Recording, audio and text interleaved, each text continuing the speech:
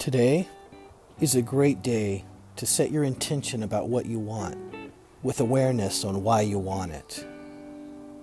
What if you received what you wanted? How would you be feeling? Not what do you think you would feel. Visualize you having, and then allow yourself to feel what it feels like to have it. That's setting your intention. When you're facing challenges, go to that space of feeling from your intention, and it will keep you strong so you can do the things needed for you to receive what it is you want to be, want to have, and want to do.